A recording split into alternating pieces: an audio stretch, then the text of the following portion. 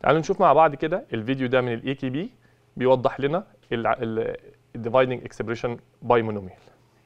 In this lesson, we will learn how to divide an algebraic expression by a monomial. Look at this figure where the width of the rectangle equals 5x, and the rectangle is formed of 3 parts.